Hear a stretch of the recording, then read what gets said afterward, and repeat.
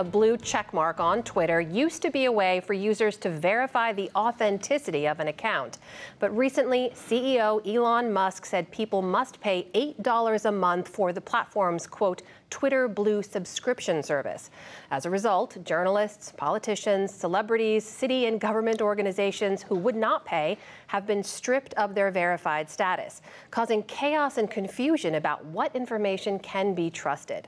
I'm joined now by Juliette Kayyem. She's professor at the Harvard Kennedy School of Government and former assistant secretary at the Department of Homeland Security. Juliette, it's good to have you here. Thank you. Thanks for having me. So to get a blue check previously, there was a process. You had to have your identity verified. Like many journalists, I had one as well. What are the real world implications of that verification process going away? Right, so verification was part of an overall process that Twitter had that made it the most reliable platform, especially in times of emergency or disaster, which is the world that I come from, disaster management. Right.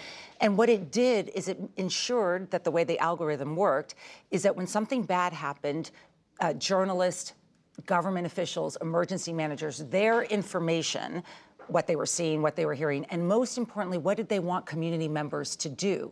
Do you run? Do you hide? Do you evacuate? Do you shelter in place? Those are important decisions to be made with just a few moments' notice. All of those were now validated through the blue check mark. Now, just based on experience, but because we know the blue check mark is unreliable, Twitter feeds, just think of a school shooting. Twitter feeds are just unreliable. They're not helpful. They're not giving you information in real time. So that has been I said, Twitter used to be good at saving lives. I know it's hard for people to believe, but it really became a way in which public safety agencies were pushing out information. And as importantly, it became a way in which communities and information was being heard by government officials. That's a system that's called API. But basically, let's say the earthquake in Turkey, government officials would follow what was happening on Twitter. There's a lot of people who seem to be, under rubble here. There's a lot of people who seem to be without water here. And that would help drive resources. That whole system is now unreliable, not accessible. And so I know we talk a lot about what's bad about Twitter, but at one stage it was really good. It was really, really good. There is the emergency and disaster response part of it. There's also the misinformation part of it. What are sort of the worst case consequences you're seeing there? Well, we saw it on day one when the blue check mark could be bought. Someone clever, it didn't seem like he was nefarious, bought the National Weather Service name. So that if you were looking for the National Weather Service, which is the sort of, best assessor of what weather is telling us, and then it's pushing out information based on where you are, regionally or locally. Someone bought the check mark so that if you went to National Weather Service, you might be watching that. Now we're seeing it in terms of New York, like, for example, New York City Services, emergency management entities. These are fake accounts, basically. They pay for a check mark, and in a disaster, time is really your most valued commodity. And Twitter was really good at sort of pushing out information in real time, very quickly, very reliably.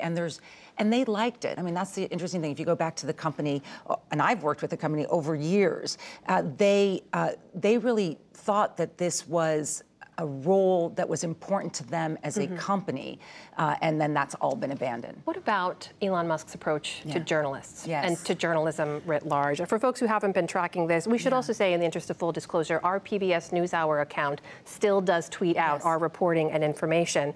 But Musk had stripped the New York Times of their verified status. He tweeted that the real tragedy of the New York Times is their propaganda isn't even interesting. That's to his 137 million followers. He's also suspended accounts of journalists who follow him. He added a state-affiliated media label to NPR's account. I mean, what message does that send? So he's basically trolling journalists because the journalists are critical of him, or just the reporting is critical of him. And he seems to now view Twitter as sort of his own sort of hit list, I guess I would say, that he's using it as a way to make it impossible for legitimate journalists, for legitimate institutions to get out information, legitimate information in real time.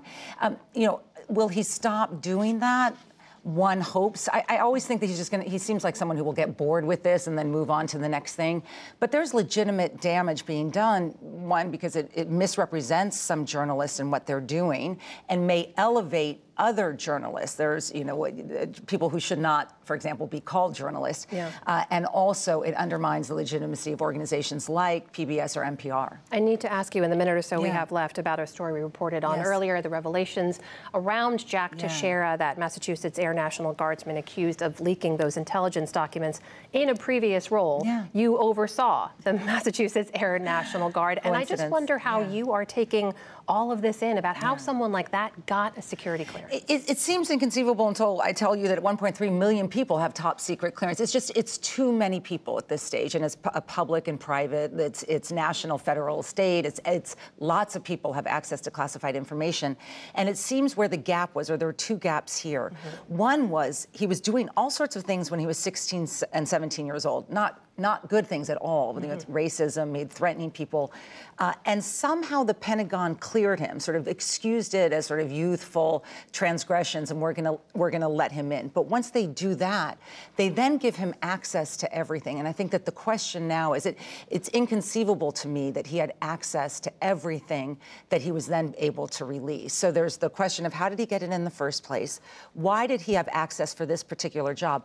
And then the question that the Pentagon is going to have to answer.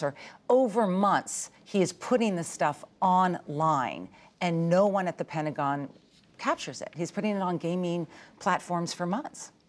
So a lot of questions. A lot of questions. Juliette Kayyem, professor at the Harvard Kennedy School of Government. Thank you for being here. Thanks for having me.